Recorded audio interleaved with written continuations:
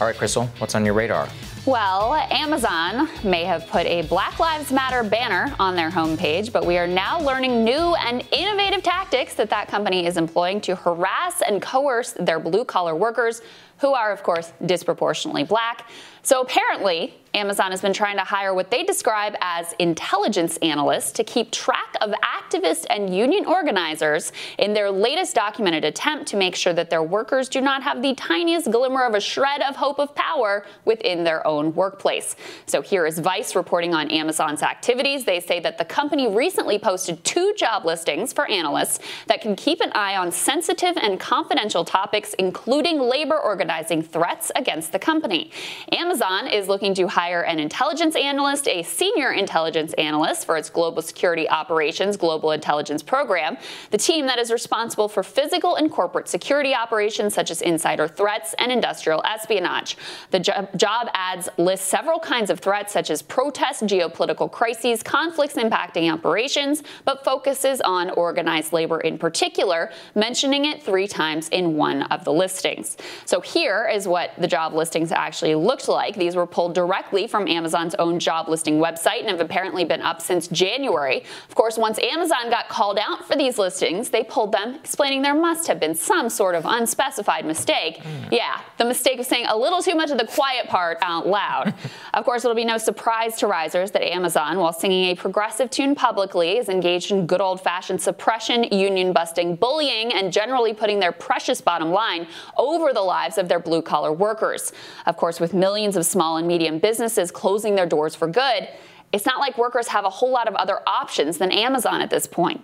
Open Markets Institute is out with a new report detailing Amazon's aggressive surveillance techniques, how they harm the emotional and physical health of workers, and how they prevent union organizing. So according to that report, when you enter an Amazon warehouse, you're scanned and you're screened and you're forced to hand over all of your personal belongings. Security cameras watch your every movement. Giant televisions display videos of workers who were caught stealing and fired or arrested as a warning to all. But security cameras were apparently not enough for the Amazon panopticon. No, warehouse workers actually wear monitors so that their literal every movement is tracked. Workers can be reprimanded and fired by the surveillance tech without a human supervisor ever even being involved. Coronavirus has provided Amazon with brave new worlds of surveillance and coercion. They use technology to enforce a strict 6 feet distance, which keeps any potentially rebellious or labor-friendly workers from congregating and collaborating. Workers report that this strict separation, though, is only really enforced for workers, not for supervisors. Hibak Mohammed, a stower in Minneapolis, told Open Markets Institute, they created a new policy of keeping 6 feet apart, and you get a warning if you don't do it. But managers, they are not getting it. They are not doing it. The only people that are giving warnings to are organizing leaders. They are taking this as an opportunity to fire workers. So yeah, I guess intelligence analysts are meant to gather and report on all this wonderful data collected by Amazon's mass surveillance system. Makes sense, doesn't it? And here's the thing. This kind of monitoring and coercion has dire consequences. Workplace injuries are so rampant at Amazon that they were named as one of the most dangerous places in the entire country to work. One can only imagine the stress and the emotional toll of constant, high-stakes, ever-present monitoring. Workers describe feeling like they are, quote, trapped animals, and called the work soul-destroying and like living in a prison. And of course, while we're focused on Amazon, worth noting that somewhere around 80% of companies are projected to engage in some form of employee surveillance. Amazon often serves as a pioneer in the field. In fact, tactics used at Amazon have been imported to their largest competitor, Walmart. So apparently, it's not enough for Amazon that they've got every politician in this town eating out of their hands. It's not enough that they've been allowed free rein to create massive monopolies that destroy small businesses in American communities. In their quest for absolute productivity and the fattest possible bottom line, they think nothing of the consequences for the human beings that they employ, including the black lives that they pay lip service to. Just ask Chris Smalls, an organizer who was fired in action he describes as retaliation. Chris is part of a protest movement demanding better conditions and wages for Amazon workers. We covered their latest action, you can see it here, included building a guillotine outside of Bezos' D.C. residence. I understand that they're headed to his Beverly Hills mansion next. Oh, And there is one more thing that we must never forget when it comes to Amazon and their brutal and dehumanizing treatment of workers. One of Amazon's top executives these days is former Obama press secretary Jay Carney. In fact, as the person in charge of PR for all of Amazon's global operations, Obama's friend Carney is the man they turn to when they need to launder their actual behavior through liberal virtue signaling, a skill I'm sure he perfectly honed and developed while working in the Obama White House.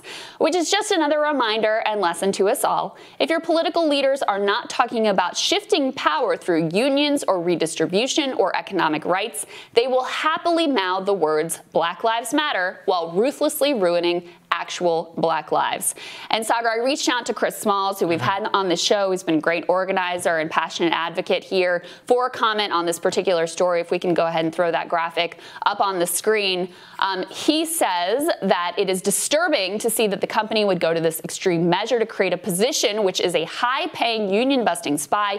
Workers should have the right to organize without fear, especially after claims that the company does not retaliate against workers for doing so. We all now can see that was a lie the entire time. Why does a retail company need such intelligence? We cannot continue to give them a pass over and over. This was intentional and very much has been for a long time. Take it from me.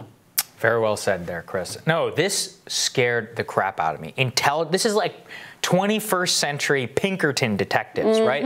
And wasn't it you who told me about how Amazon in Whole Foods uses infrared heat maps to map their employees while they're on breaks in order to make sure that they're not congregating? So this is crazy stuff, people. So they have these heat maps of which Whole Foods locations, now owned by Amazon, of course, are most at risk for union activity. That includes things like demographic factors, race, poverty level, all of these things. So, I mean, and look, this is like a little window into this, but corporations will spend endless money and effort and risk breaking the law, because you have to allow workers to have the right to organize in order to make sure that workers have no power in the workplace. What's a few million if you can avoid paying a few $100 million in, increased wages? That's really what it's all about. No, this is absolutely disgusting, and it's terrifying. This is really what the new kind of corporate regime is all about. And, to any Republican libertarians who might be watching, when I say that we have to consider that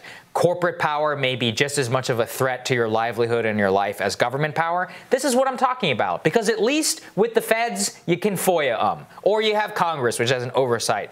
Who is overseeing these Amazon intelligence agents? Whose personal data is being used without their consent or during heat mapping? What if they, what do they know about you if they can see heat residual figures? This is like battlefield tactics in the stores and warehouses of America, except in this case, there's not no noble cause even to try and justify it. They're like, no, we're explicitly trying to make sure you can't form a union. It's absolutely crazy when you think about it. That Open Markets Institute report used this language that, I mean, it's a small thing, but to me it was like an aha moment in my head that if you are a civil libertarian and you care about surveillance, corporate surveillance is actually much more pervasive and invasive than anything that the government is actually doing. And that's not to downplay what the government is also doing here. But there's software that, look, if you're a white-collar worker and you're working on a computer all day, if you're working on a corporate laptop, they have software that tracks your literal every keystroke. Yeah, they own okay? Right. In these Amazon warehouses, tracking your every single movement, and if you don't get to your item in the time that they want you to, step count. They give step count. They give you a warning. You're reprimanded if you don't stay on the pace that they want. I mean, imagine that being your life, every literal second of your day being tracked and monitored. Eyes on you from the time that you walk in till the time that you walk out. And that is what millions of workers are dealing with. It's incredibly dehumanizing. I mean, it's not treating you as a human being. It's treating you as less than. Oh, yeah. One of the worst stories I ever read was actually a Daily Beast article, which just details all of the 911 calls that come from Amazon warehouses based on public record. Yeah. And they're like, we got another suicide over here, got another suicide over here, got a workplace accident over here. The amount of suicide and, attempted self-harm that it happens on site at Amazon warehouses by Amazon employees, that tells you a little bit about what kind of company that Bezos is running over there. Indeed. Yeah. All right, next on Rising, Trump campaign reveals why they hit pause on TV ad spending less than 100 days from the election. At least we're going to try to get them to reveal that. Yeah, we'll see. That's coming up on Rising.